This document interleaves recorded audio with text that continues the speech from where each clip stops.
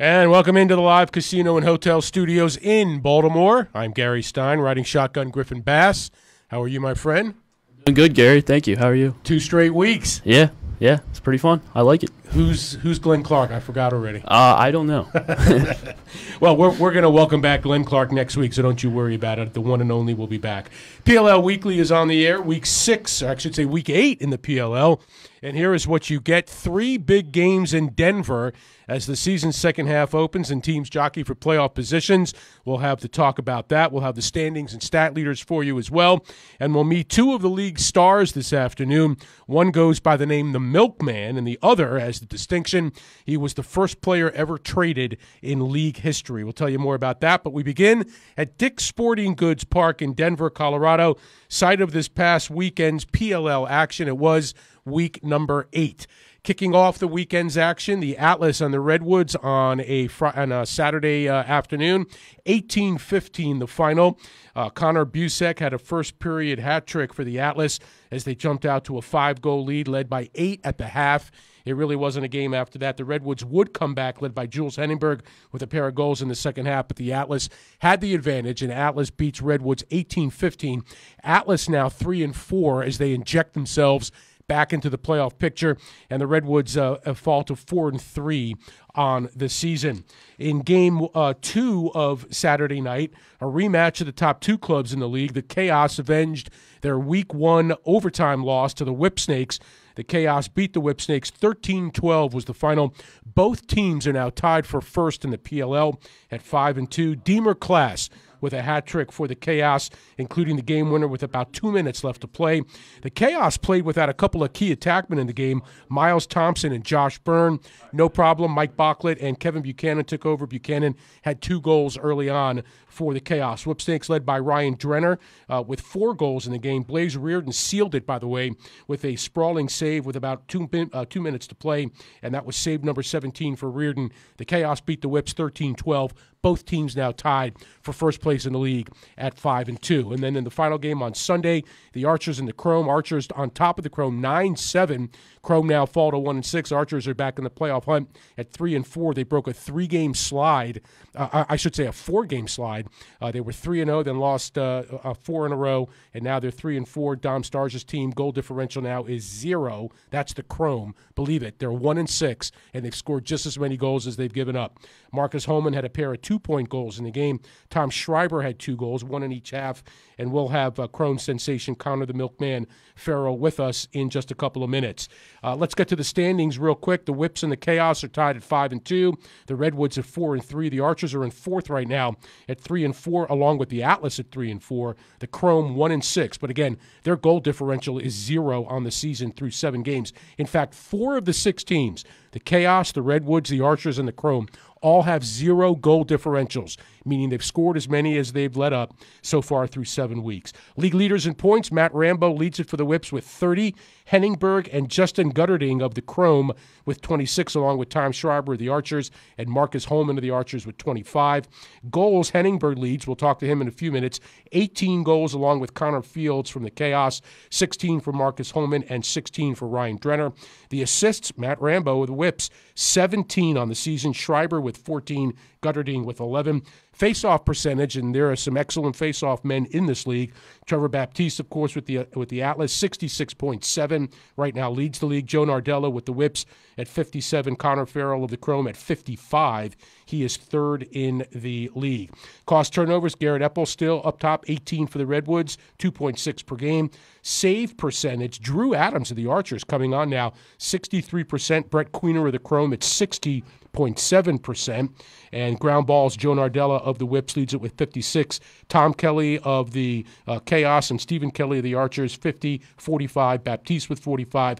And Connor Farrell with 43 for the Chrome. And that will do it for our stats wrap-up and our standings. Do we have our guest? We absolutely do. As we welcome in the Milkman, Connor Farrell from the Chrome. Connor, welcome in, my friend. How are you? How's it going? Thanks for having me. Hey, we're excellent, and so far 7 excellent weeks of action. We're going to get into a lot of stuff with you, but just tell us overall how you're feeling right now, and what about the first 7 weeks of this league? I'm feeling good right now. We, even though our record's 1-6, we're still in the hunt, and we still have 3 regular season games left. And we're working hard. We're getting ready for next week in San Jose, even though we have a week off. We're in San Jose the following week, so we're ready to work. Get ready. Absolutely. And so, that's something interesting, Connor. It's not lost on you guys that your goal differential is 0, being 1-6. In fact, 4 teams in the league are 0, which just speaks to the tightness of these games. 16 of the 22 games so far, including the All-Star game, have been decided by 1 goal or less. And I mean, the level of the competition here, the tightness of the league, that's really got to be something to behold. Yeah, it's pretty incredible how well they made the teams up, how each game either goes in overtime or it's a 1-goal game. It's pretty crazy. All right. So let's talk about your story, because you're becoming like one of the, neat stories, one of the faces of the league. I'm sure, many of the people who listen or watch this podcast on Facebook Live have seen your stuff with RJ Kaminsky on Instagram, on Twitter. Mm-hmm. You've got the long blonde hair. You've got the nickname, the Milkman. Some people call you Thor. Just give us a little background on you and what your story is and how you got to this point right now. Yeah, of course. So, grew up on Long Island from New York. Went to college at a small D2 school called LAU Post. Now it's LAU. They're going on to D1 now that I'm gone. But came into this league. Well, I went to college for football originally, and I lost a bet to my buddy, and I ended up playing lacrosse at the very end of my freshman year during the season. I joined very late because I lost that bet, and came here. Didn't really focus that much on lacrosse until my junior year of college because I wasn't really that good until then. And I had a good coach. He's actually in the PLL. Tommy Kelly was my coach those last 2 years. Sure. And now I'm here. So, how much – okay, so if you went to college for football, how much lacrosse did you actually play growing up? I played all throughout high school and all that when I was younger too, but I really wasn't focused on that. I was more of a football guy. I'm bigger, so I was always the guy I wanted to hit the running back and all that, but I didn't really focus more on lacrosse until college, like junior year of college 2 years ago. Right. Well, you certainly bring that linebacker mentality to the field. There's no doubt about it. What kind of bet did you actually lose? So the team really needed a faceless guy because their guy wasn't doing that well, and they were heading into the conference tournament. And my buddy made a bet with me. He said that if you join the lacrosse team, if I last longer than 10 seconds with a wrestling match, you had to join the lacrosse team. And he ended up lasting 12 seconds before I pinned him, and then I was on the team the next day. I practiced. Well, and you kind of took the team by storm. I mean, I was looking up some of your stats, and when you first started, I think you were at about 65% at the face-off X.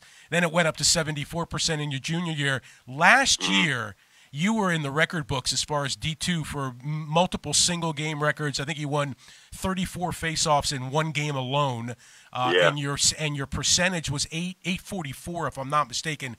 What is it? That was right. Right. What is it all about for you at the X? How do you approach it? I walk into every face-off thinking I'm the best there is. I don't care where I come from. I walk in there thinking I'm the best because facing off is a lot mental. You go in there thinking you're going to win and thinking you're the best, you're going to come out with the ball. So you think you're better than Trevor Baptiste? He's very good. He's definitely good. But I go into every face-off thinking I'm the best. He's very good, though. Yeah, no, I'm totally. You know what I mean? I'm right. I'm totally messing with you. But but I tell you what, it does bring up an interesting point, though. Trevor Baptiste is obviously.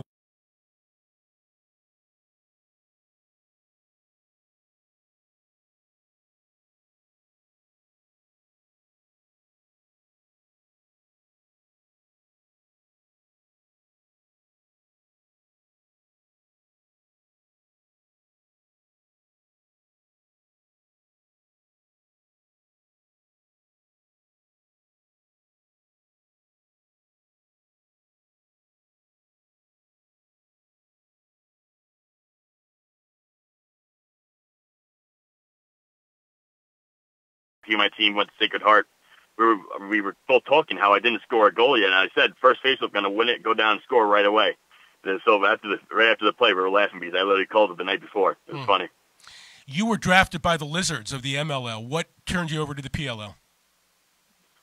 Coach Darsha, he's the man. I love him. The way he was talking to me, he sounded very into it. He's a great coach. I couldn't wait to play for him. I had the opportunity to play for him. and we're talking with Connor Farrell, a.k.a. the Milkman, face-off specialist for the Chrome. The Chrome beaten by the Archers 9-7 was the final. Today's show is brought to you by Mobile Synthetic Oil. It keeps your engine running like new. Synthetic motor oils, trusted protection, the mobile advantage. I mentioned, Connor, that anybody that has seen your videos, your posts, knows what you look like. You've got the long flowing blonde hair. Let's talk about that. When did you start to grow your hair long, and what do you like about it? So I started growing it out my senior season of my high school career. I wanted to be like Clay Matthews in college with the long blonde hair in football. Right, yep. Because I thought it looked really cool, so that's why I started growing it out. Yet at the same time, Connor, you've called yourself, like, this is your quote, okay? It's not my quote. You've said, hey, at heart, I'm a mama's boy. So yep. you like to be at home, like you like to be close to home. So what does she think about your hair? She actually likes it. She likes it. When I was younger, I used to have a buzz cut all around. I used to get a one all the way around my head, so I was like, I had very short hair. Right. So it's a big difference. So she loves it now. Talking with Connor Farrell from the Chrome. We've got just a couple more minutes. So you're here. Here's where we are. Week 8 coming up. Like you say, you guys have a bye. Everybody's got a bye this week, and then on to San Jose the week of the 10th and the 11th. You know, from LIU Post, from a small D2 school, you started out as a football player. You then moved on to lacrosse. Now you're in the PLL. The PLL's getting some great headlines everywhere they go every week. Like, can you believe this is happening? Get me inside your head a little bit as to what's happened to you over the last couple months. It's really crazy what the social media people all did from the PLL. They really blew up my picture. I love what they're doing. They're a great team. Everyone there at PLL, they're nice. They're awesome. They work hard. They're the best workers I've ever seen. They do a really good job. But I'm having a great time here. I'm having the time of my life. I love it. Why do you drink so much milk, and when did you start to drink it? I've been drinking a lot of milk since when I was young. Me and my brother, we would have 7 gallons of milk a week. We would drink we just loved it all the time. Wait. 7 gallons each or together? Each. Wait, so is it whole milk? Is it 2%? What is it? It'd be either or, usually 2%. Wow. You drank 7, so basically you drank a gallon of milk a day. Yeah. Dude, I got to tell you something. I've never heard anybody say that. That's a lot of milk. You know what? I know your social media team does a great job. It's absolutely true. They got to do a specific story on that. Like, they got to watch you drink a whole gallon of milk. Oh, my God. That is unbelievable. Hey, listen, thank you so much for joining us. We really appreciate you. We really love watching you play. And keep up the good work, and keep up the hair and the milk, and just keep doing everything. Thank you. I appreciate it. All right, my man. Thanks for having me. Yeah, absolutely. Hey, he is one of the great stories and one of the faces of the league, Connor Farrell. If you have not heard of him or seen him play or heard of his acumen, he is one of the great face-off guys in the league. And right now at 55%, I think he's third behind. I know he's behind Trevor Baptiste. There may be another guy in front of him, but he's his nickname Connor the Milkman Farrell, and you heard him, 7 gallons of milk a week. He's been drinking it since he was a kid. It's basically a gallon a day, him and his brother. I don't even know how his parents afforded all that milk, to be honest with you. I mean, think about it for a minute, okay? I don't know where you live, where you're watching, or where you're listening, but let's just say a gallon of milk costs $3 a gallon. All right, let's just call it, median cost. That's $21 a week per child. That's $42 a week in milk. $42 a week milk bill for the Farrells. And that's just milk. That's not, that's not anything else. He hadn't eaten anything. It cost Mama and Papa Farrell $42 before either one of those kids had eaten anything, and that's just milk. So anyway, congratulations to Connor Farrell. He's really lighting it up, doing a great job for the Chrome. And like we said, I mean, the Chrome, they're 1-6. They had a 5-game losing streak to start the season. They won a couple of weeks back before the All-Star game, and then they lost the other day. Their goal differential is 0 at this point, and means that they've given up as many as they put in, and it just goes to show how close this league has been. There's no doubt about it. So we're hoping to make so I just called him. He didn't pick up. I think it's we called him a little bit earlier than we said we would. So maybe I'll give him another minute or two, and then I'll try again. Yeah, absolutely. Yeah. So our next guest, and we hope to have him, is Jules Heningburg, the attackman for the Redwoods. Jules played at Rutgers. He's from Maplewood, New Jersey, And he holds the distinction, and we'll talk to him about it. He was the first player ever to be traded in the league, coming over to the Redwoods. And I remember I was at Homewood Field in Baltimore when the trade was made, and he played his first game for the Redwoods, and he had 5 goals and 3 assists, many of them acrobatic, 8-point game for him, and that was quite a trade. And I think the Redwoods really made out on that, and we'll talk with Jules Heningburg in just a few minutes. 2-time All-Big Ten player at Rutgers, 2-time first-team All-American, first player traded in PLL history. He's got 26 points, second in the PLL right now, and he's tied for first in goals with 18, Connor Fields from the Chaos. And, of course, in his debut, it was an 8-point day as the Redwoods beat the Chrome 13-11 after the Chrome had traded him. While we have a minute before we get to Jules Heningburg, let's tell you a little bit about what's coming up for the PLL. They are on the bye this week, so they'll be off. A little weird, actually, because they had the bye right before the All-Star game, and they got another bye after the week after the All-Star game. And then they're back in action in San Jose on August 10th. That's 2 games on Saturday, 1 on Sunday. The game on the 10th is at 4 p.m. That'll be the Redwoods and the Chaos. And then the game on the 7th, these are all Eastern times, by the way. Game on the 10th at 7 p.m., it'll be the Chrome and the Whipsnakes. And then they turn it over to Sunday the 11th, 7:30 p.m. Eastern time. It'll be the Archers and the Atlas. And again, that'll be in San Jose. After San Jose, there are 2 consecutive weeks of action. The weekend of the 17th and the 18th, the league, the PLL, is in Hamilton, Ontario. That'll be their first foray outside the United States. And then the week of the 24th and 25th of August, they'll be up in Albany, New York. And, of course, everybody that's following college lacrosse knows what UAlbany has done the last few years with the Thompson triplets and Blaze Reardon in goal and just a host of other great players. They have really moved up the ranks in the college game, and Albany certainly is a great city for college lacrosse, and the PLL hoping that they can replicate that with the pro game coming to Albany the week of the 24th and the 25th. The following weekend is the weekend of Labor Day, and the league is off. And then after that, September 6th and 7th, the PLL goes to Columbus, Ohio. Then the week of the 14th, they'll be back in New York for I guess, a redux. So they were in New York the first, actually the second week, back the 8th and the 9th. And then the championship weekend will be the weekend of the 21st of September. That'll be in Philadelphia, Pennsylvania. All right, he needs just like 2 or 3 more minutes, and then he'll be able to talk with us. No problem. So we'll check in with Jules Heningburg in just a moment. Let's get back to the standings real quick and just tell you a little bit about how the league is shaping up. You know, everybody really still has a realistic shot at 1 through 4, except, I mean, look, even the Chrome. Even the Chrome at 1 and 6, we're through 7 games. There are still 5 more left to go. That's not impossible. I mean, the Whips and the Chaos are at 5 and 2. They're tied for first. The Redwoods are 4 and 3. The Archers and the Atlas are 3 and 4. So they're only 2 games ahead of the Chrome. Not impossible to make up. Yeah, because they just need a few good games. It's just three good games, and because the Archers or the Atlas have a very bad goal differential, so they could easily overpass them if they win 3 in a row, and the Atlas have a few bad weeks, so nothing's impossible. You know, and it's funny you say that because you look at their goal differential, it's -9, right? Okay, which is the worst in the league, but it's 7 games. Yeah. So on average, it's just over 1 goal, 1 point per game. Exactly. And just goes to show you how tight everything is. But if Connor Farrell has anything to say about it, the Chrome, even at 1 and 6, they're still looking up, and you know, it's going to be a fight to the finish, which is actually an interesting way to put it because the play, and I was talking to Josh Sims about this a couple of weeks ago. The play has been controlled. There's no doubt about it, but it's been a little chippy, and you know, I think again they've maintained control. There's no doubt, but as the season winds down and as the playoffs come near, and as the teams are really getting, you know, set and ready to go for the playoff push, I think you'll see that come through even more. We got them? Yep. All right, before we get to Jules Heningburg, we'll tell you again that the PLL Weekly is brought to you by Mobil 1 Synthetic Oil. It keeps your engine running like new. Synthetic motor oils, trusted protection. It is the Mobil advantage. And giving the Redwoods a big advantage after becoming the first player ever traded in the PLL, Jules Heningburg is the man, and he joins us here on PLL Weekly. Jules, you're with Gary Stein and Griffin Bass. How are you, my friend?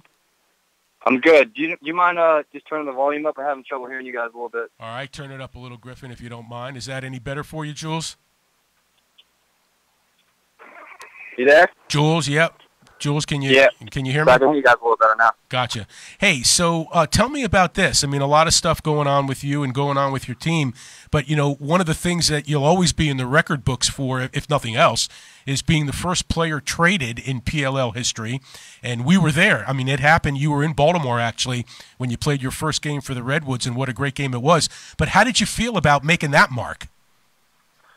It's definitely it's interesting because at the end of the day, you never want to get traded. It's not a good feeling, no matter really how you cut it. But I think there's a lot of good intentions behind the trade in general, coming from both coaches. So it worked out in my favor. I think just being on a team where I could utilize my skill sets a little bit better, carry the ball a little bit more. I know over on the Whip Snakes, we had Matt, who's an excellent player. My Matt's one of the best players, if not the best player in the league right now. And he's a great ball carrier. And then we had Reeves as well, and that Jenner's playing great. So it was just it was tough over there on the Redwoods. I think you could see it just they needed a little bit more of a ball carrier behind the cage. So I kind of just popped in that role, and in that first game, I just had a good flow going, and I played well. So it was nice to kind of get that monkey off the back in that first game for sure. I mean, is it fair to say that you celebrated that game? I mean, that was 5 goals and 3 assists. I mean, that is a career game right there. Yeah, I just treat it as any other game. I think you go into it just trying to play the upper 90 percentile of your potential is kind of how I look at it. So, whenever you can do that, I think you can have one of those days. So I love to have a game like that every time I step on the field. Obviously, you can never play your best every time, but I think with my skill set and what I bring to the table, I can definitely bring that kind of intensity and that level of play a lot of times when I step on the field. Hey, we're talking with Jules Heningburg, attackman for the Redwoods of the PLL. He's tied for second in the league in points now with 26, tied for first in the league. He's actually number 2 in the league in points, tied for first with Connor Fields of the Chaos, 18 goals through the first 7 games.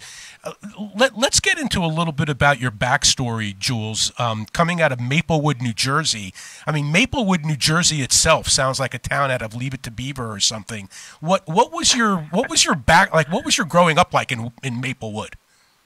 It was great. I think Maplewood it's a diverse town. I think that there was a great lacrosse culture there when I was growing up. There was a lot of tradition in the program we had at the club, so I started playing when I was pretty young, and I had a great experience playing through my rec program, and I fell in love with the game through that. And I played basketball growing up as well, all through middle school, high school. I played at varsity level, so I think that was a big contribution to just my level of competitiveness and how much I cared about sports in general. And then, I think lacrosse has a stigma of just being, one of those more upper echelon sports in terms of the type of players it attracts and stuff. And my background is a little more blue collar, a little tougher, from just my side of town. And I think that also helped contribute to just my style of play and the type of level of intensity I play in when I come on the field. So I think all that stuff, looking back on it, just how I grew up and stuff, definitely there's a huge contribution. And I think it affected where I went to school as well. And I just kind of continued that blue collar, that work ethic through Rutgers, and then kind of into the pros now too. Great video of you on YouTube about your hometown and about it's actually called The Walls I Grew Up On, and you go back to your hometown Maplewood and kind of lead the camera to 3 or 4 of the different places that had walls that you basically just played wall ball on for probably years. Just talk to me a little bit about that and how important it was for you to, really just be by yourself at that time and just hone your skills. Yeah, absolutely. I think when I was younger, I had a wall across the street from me that was lit up, and so I'd go out there at nighttime after I finished doing my chores, homework, dinner, and everything, just so I can kind of have that time to myself to know that I was putting the work in, and kind of have that mental side of it to know I was getting stuff done, just especially times when there was snow on the ground or I was out of season. It was great for me to go out there. And then as I got a little bit older, I had the wall next to me. There was a Walgreens built, big parking lot, big Walgreens built next to my house. And they actually ended up having a light there, so that was lit up as well until about 12:30, 1 o'clock at night. So I'd be out there pretty much every night, and just grinding. It was kind of one of those things that I felt that maybe if I wasn't playing great or if I thought that someone was better than me or whatever the case was, I would just go out there and put in a lot of hours on that wall just to make sure I felt confident in myself and felt that I was putting the work in just so I could be the best version of myself. And then I also had the other wall that was over at my local high school, which is Columbia High School. That was the wall we all played on for rec. We all practiced out on those fields, so I was on that wall all the time. I remember distinctly one of my coaches growing up, I think it was around like 5th or 6th grade, and he told me that you got to get 50 in a row, lefty, 50 in a row, righty, and that's kind of a barometer I had to set for myself. And once I kind of figured that out and got that lefty, got that righty, I felt a little bit more confident about my skill sets in lacrosse, and then I started to kind of develop from there. And those are just three of the walls, three of the places that kind of helped shape me. Like you said, having that alone time out there is it's something that you can't really recreate. It's an experience, and it's a process, and I think it definitely contributed a lot to me, the type of player I am today. We're talking with Jules Heningburg, attackman for the Redwoods. So am I to understand when you say that, you basically taught yourself how to play both righty and lefty? Yeah, so I broke my wrist when I was in 8th grade on my right wrist. So I was a purely righty player. I had a good left hand, but I wasn't as confident in it as I could have been, as I am today. And after I broke it, I started to I would just practice with my one-hand lefty. That was through basketball season, so when I play wall and stuff, in basketball season, it was always my left hand. And then I came back, I got my wrist, my cast off my wrist, and that was after 6 weeks, but my wrist still wasn't fully healed, so I put a soft cast on it. But I finished up my basketball season. I love basketball. It was my first love. And so I took it very seriously. So in 8th grade, we were making a run to the championship. So I didn't play that whole season after I broke it, and then I made a run in the championship. Only I used a soft cast, and I used my left hand, so I played lefty. And that was it was a great experience, and I think it helped develop my left hand, but at the same time, it ended up kind of hurting how my right hand operated. It wasn't the same after that for a very long time, even through college. So I had to rehab, do a lot of stuff to fix it. I didn't play basketball my senior year to do rehab on my wrist for my senior year of lacrosse. So it was a whole big deal for me personally, with a lot of mental battles with that. But in the long run, it actually helped me develop my left hand, and now I'm pretty fluid with my both left and right hand, which is a huge help now playing in the pros. How did you end up at Rutgers? Rutgers was a couple of things, actually. I think the first thing was there's a couple guys in my town, a guy named Brendan Porter, a pro player,